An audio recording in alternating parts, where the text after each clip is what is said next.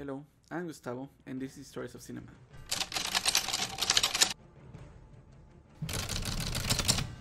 Have you ever watched a silent film before? The most probable answer is no, and that's okay. We're living in the 21st century where everything is colorful and fast and given to us in silver spoon. And again, that's okay. But in my case, due to the current situation, I wanted to explore a little more on films I will otherwise not even think about. And as reluctant as I was, I played a silent film for the first time. I didn't know what to expect. It doesn't matter what you think if you haven't watched any, so to have a say in this matter, I watched it. The first silent film I ever saw was Carl Theodor Dreyer's The Passion of Joan of Arc, released in 1928, a French film that was reportedly lost for as many as 50 years. 50 years!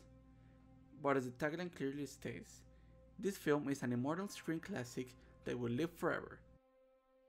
When director Carl Theodor Dreyer completed the original cut of the film, he was informed that the entire masterprint had been accidentally destroyed. Before its French premiere, several cuts were made by religious and government censors, but later that year, a fire at UFA Studios in Berlin destroyed the film's original negative. He couldn't reshoot the movie, obviously, so he re-edited the entire film from footage he originally rejected.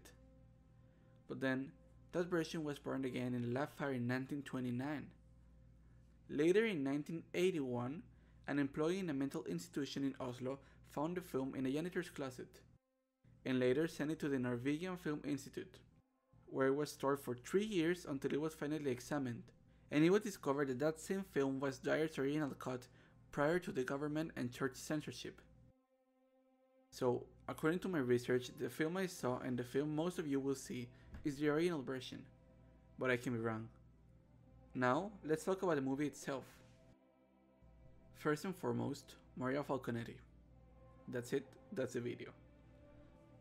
The film shows the story of the real trials of Joan of Arc, played by Maria Falconetti, on trial for claiming she had spoken to God, therefore going through inhuman treatment, pressured by church court officials, almost making her change her story, but eventually decides to stay with the truth, something that will get her a severe punishment, a very famous brutal execution that made her a martyr, but took away her long life ahead. As you may know already, I particularly love Maria Falconetti in this film, and I think it may be the best female performance on screen in history, or at least, the best one I've seen.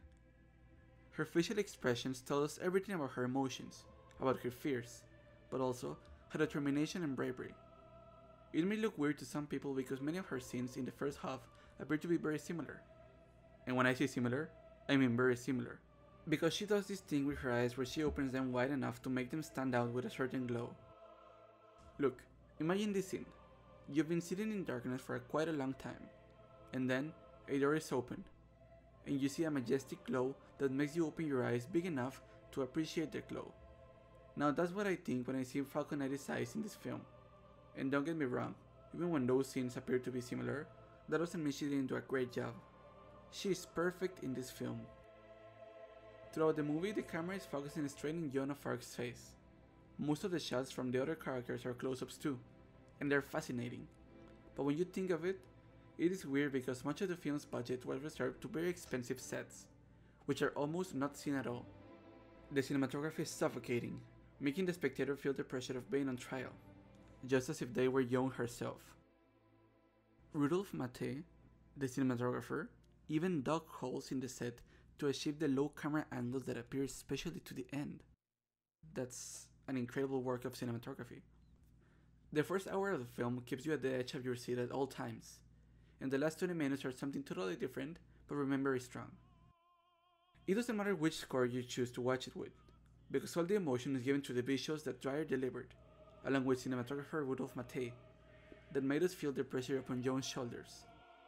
Each and every second in this film is indispensable, and makes you ask yourself how come a movie can be this perfect, and how does it maintain you hooked for all the entire film?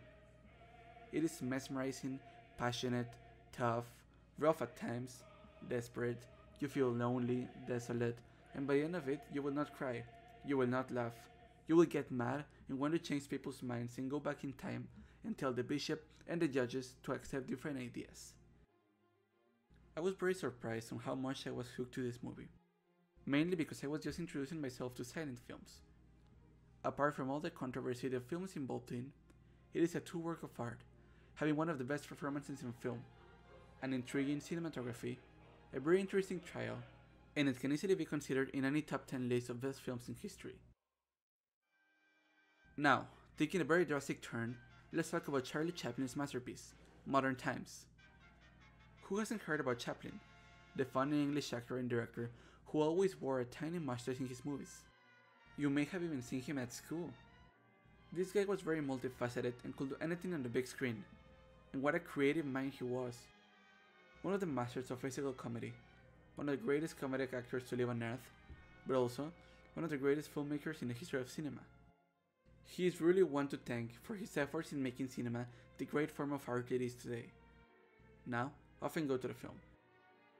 Modern Times was released in 1936, Chaplin's last silent film, though some people actually speak and there are several sound effects, but still silent. And it follows the madness of the tramp, as he struggles to go through life during the modern industrial times that dominate society. Since the first moment this guy is making you laugh, he's incredible. He then becomes a test subject for a filling machine that was supposedly going to lower break times and enhance production. But as we can see, that only makes it worse. He starts doing insanities in the fabric, running from the police, and then taken to a mental hospital. In this movie he looks for work, goes to jail, gets out, tries to go again, meets the love of his life, goes to work, and ends up with her love at the end of the day. Such a beautiful movie. Chaplin is incessantly funny, from his expressions and gestures to his body movements.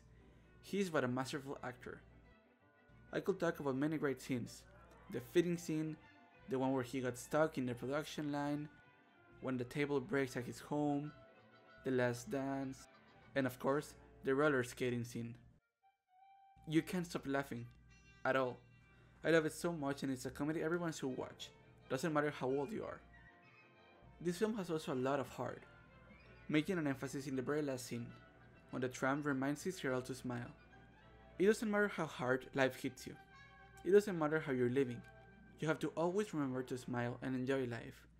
And if you happen to meet someone that completes you, just like the tramp did, even better. But now, who is she? Who is his love? Paulette Goddard is a gamin, someone from the streets, just as the tramp is. She brings balance to the little tramp's life. All the adventures she went through made her very happy.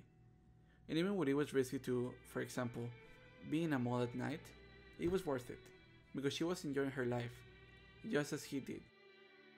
Everything in this movie is amazing. Just, if you haven't watched it, grab someone you love and sit to watch this masterpiece. This concludes today's video about two of the most influential silent films from very important people from the cinematic industry.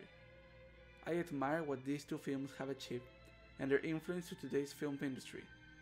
We will never watch something like this, and I don't complain. Their value is even greater and each era has its own masterpieces, and the silent film era had this. A rough drama from 1928 and a funny comedy from 1936. Perfection. If you like this video or you have any suggestion, I would love if you comment down below or tell me in any of my social media. You can follow me on Twitter at Stories of Cinema, on Instagram at Stories of Cinema 1, and on Letterboxd at Gustavo Ramos01. I hope you enjoyed the video, and as always, thank you for watching.